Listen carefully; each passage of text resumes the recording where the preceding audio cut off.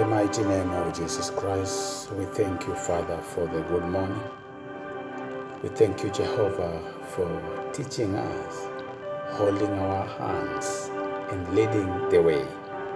May thy will and desire be done in our life, now and forevermore. In Jesus Christ's name, we pray and believe. Amen and amen. Child of God, while mercies of God cleanses our life, our faith in God makes us whole. The mercy comes from God to heal us, to cleanse us. But it is our faith in God that makes us whole. Two unilateral divine forces that will make a man or a woman to come to testify and stand as a true ambassador of God. The book is Luke chapter 17. Luke chapter 17 is talking about Jesus healing the 10 leprous men. 10 men who were lepers. The Bible says, on his way to Jerusalem, that is Jesus, alongside his disciples, Jesus traveled in between the border of Samaria and Galilee, and he entered into a certain village. As he crosses through the village, 10 men with leprosy called. They stood a distance. As the nature, as the policy, no leprous man would come closer and interact with normal men. It was a contagious disease then, and no one was allowed to come closer. And so they stood at a distance. And out of a loud voice, they called, Jesus, Master, have mercy upon us. Have pity on us.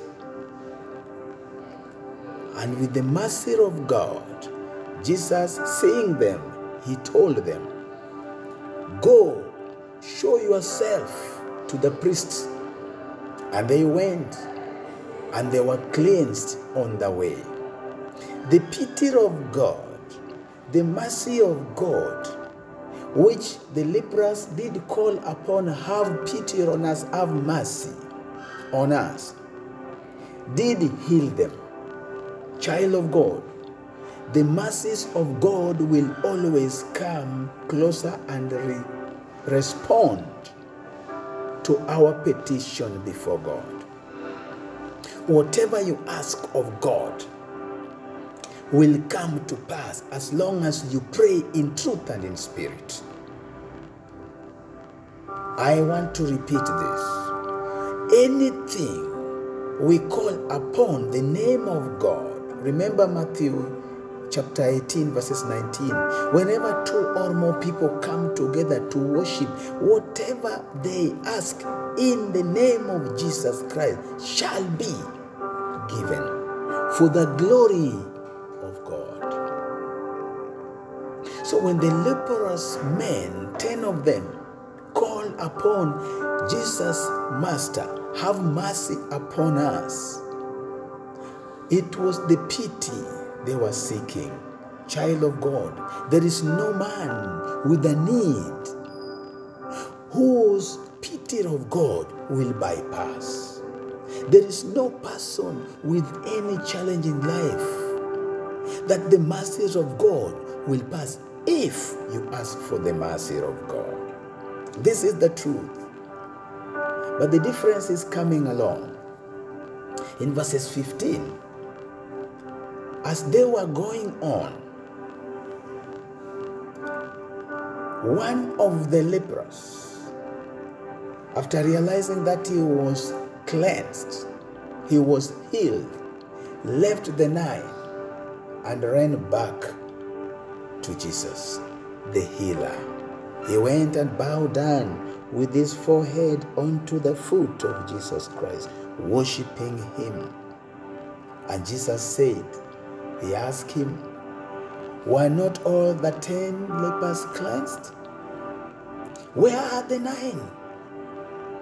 Where are the 9? As no one returned to give praise to God except this foreigner, Jesus in exclamation said, rise, go, your faith has made you well. Your faith has made you whole. So, what is coming at play, children of God, is after the healing of the body, there is our faith that will make us to be whole. There is the faith and coming to give praise to God, thanksgiving prayer to God after healing, after the success in the exam, after successful delivery of a bouncing baby boy or child, after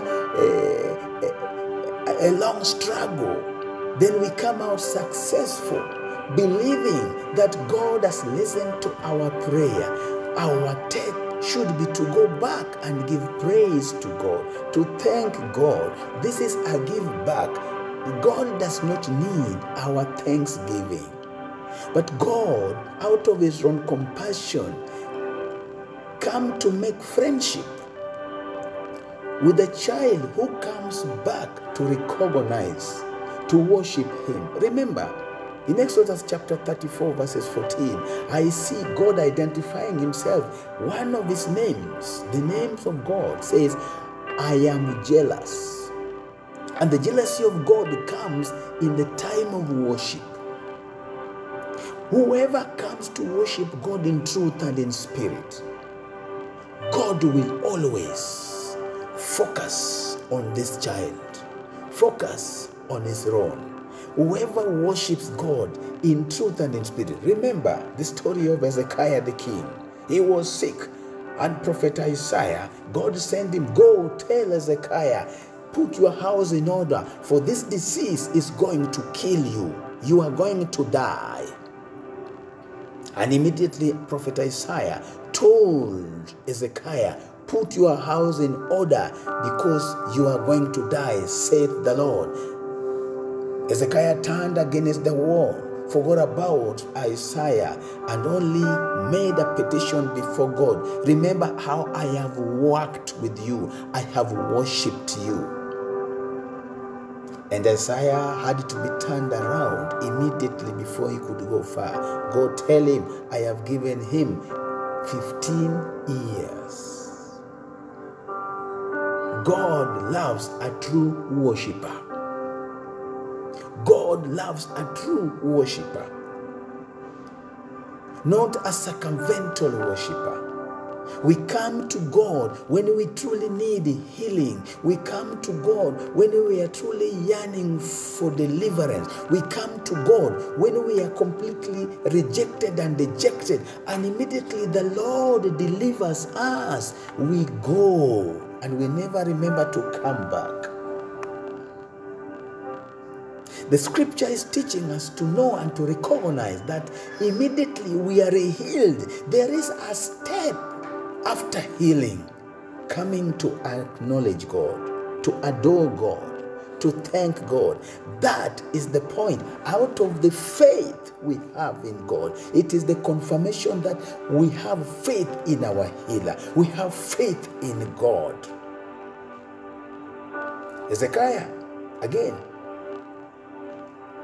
after being added 15 years, did not come back to recognize God. Instead, when friends came back, who knew he was sick and wonder, how comes, what happened?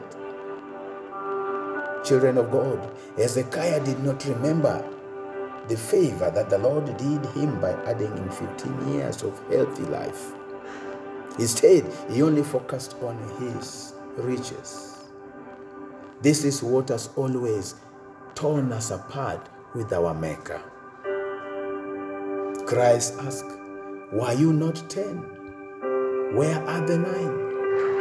Rise, go, for your faith has healed you. Child of God, our faith is what will make the mercy of God to dwell in us. The pity of God, the favor of the Lord will come to remove the diseases, to bring the peace we need in our family household, to bring the understanding among us brethren, to bring the unity of purpose at workplace, in the churches, in the family, in the community, to bring a tranquilized understanding. But what will maintain it is our faith in God. Then God will make us whole. We will come one unit. The Bible says Christ is the vine tree, and Father, who is God, is the gardener. We are the branches of the vine tree. We are one unilateral body of Christ. And every branch in me that bears good fruit, my Father will prune. In other words, we will be made perfect. We will be made whole to blossom in the glory of God. Children of God, our life is not whole because we've refused to come back to give praise to God.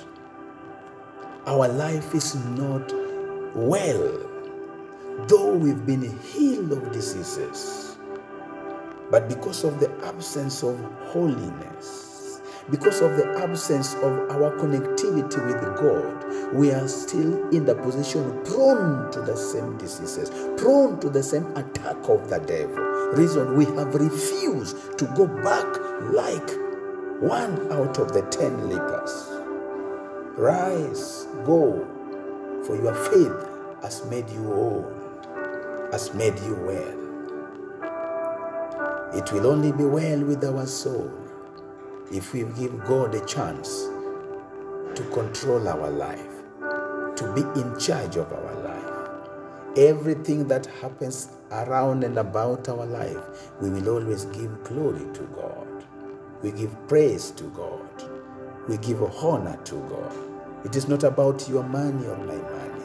It is about your education or my education. It's not about your wealth or my wealth. It is not about the community you come from. It is not about how connected you are. It's not about your networking with political staunch people. It is not about how long you've stayed in the church. It's not about how long you have preached. It's not about how well you know the Bible. It's not about how much you've recited and crammed the scriptures. It's not about how well you've delivered so many into the baptism, into the church, and now are living a Christian life. It is not about how our input is.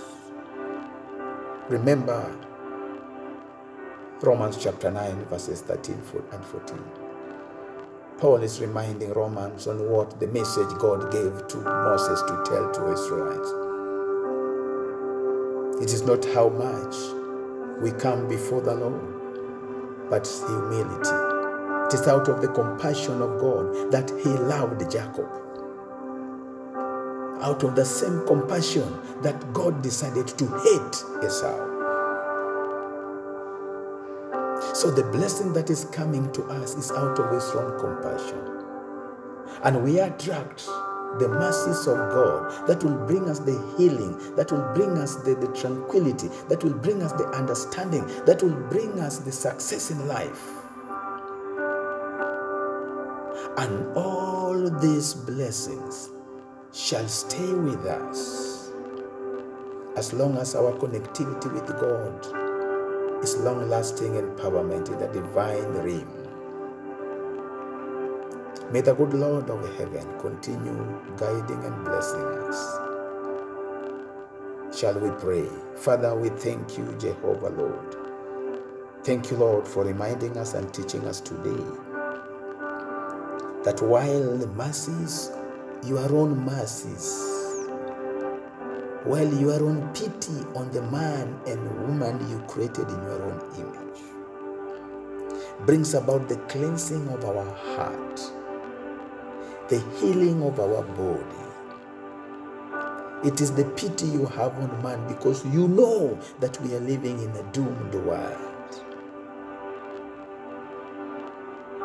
Father, you have taught us and you open the eyes of our hearts to come to realize that all these mercies that brings about healing, all this love, all this joy you comes about as a result of your mercies, all this success in life, in education, in health, in economic world, Father, will only be permanent and long-lasting with us as long as our faith in you is being manifested by us coming to say thank you. One leper came and said, "Thank you, Lord," in a loud voice. "Arise, go, for your faith has healed you." So our faith has to come in conjunction with the mercy, power of healing of God, for it to be permanently healed, for us to be made whole in health, for us to be made whole in economic world, for us to be made whole in the social world, for us to be made whole within the community, for us to be made whole as a church of God, for us to be made whole as your ambassadors. As long as we are not whole, as long as we are not well with you, Lord, we'll only be getting short-term healing, short-term peace, short-term understanding, and thereafter we find ourselves back to square A. Thank you for your word. We have a part to play in our divine life, which we always pray and yearn for. Father, you do not need a circumvental worshippers. If we would only be coming to worship you because of the blessings and not recognizing you in our life, Father, we have missed the mark. May you bless this son. May you bless this daughter of yours, Lord, as you open the eyes of our heart and mind, as you open the windows of our hearts, as you make us see with the inner eyesight and not the compound one. Father, may you see the path, the righteous path that we need to be walking with you. Teach us to know how to pray. Thank you, Lord, for your presence in our life this morning. May thy will and wish continue to guide, continue to protect, continue to govern, continue to guide, as you give us the direction, as you give us the lead in every pathway of life. In Jesus Christ's name we pray and believe. Amen and amen and amen. Child of God, mercies of God cleanses our physical body. But the spiritual body that God gave us is only made whole out of our faith in God. 9 lepers were healed in the body, but the spiritual body was not whole, was not healed. One of them only was healed from the physical outside and spiritually from inside. Arise, go, for your faith has made you whole. May our prayer this morning is that we are healed both spiritually inside and physically out. May our desire not only for God to heal our pain from the physical body in the hospital bed, in the psychology of man and women, in the struggle for marriage, in the struggle for children giving birth, in the struggle for unity of brothers in the family, in the struggle, all the challenges that surround man. May the good Lord of heaven, through his mercies, heal us of that, and we need to remember to go back to God so that we may get the spiritual holiness. In Jesus' name, we pray and believe. Amen and amen. God bless you, children of God.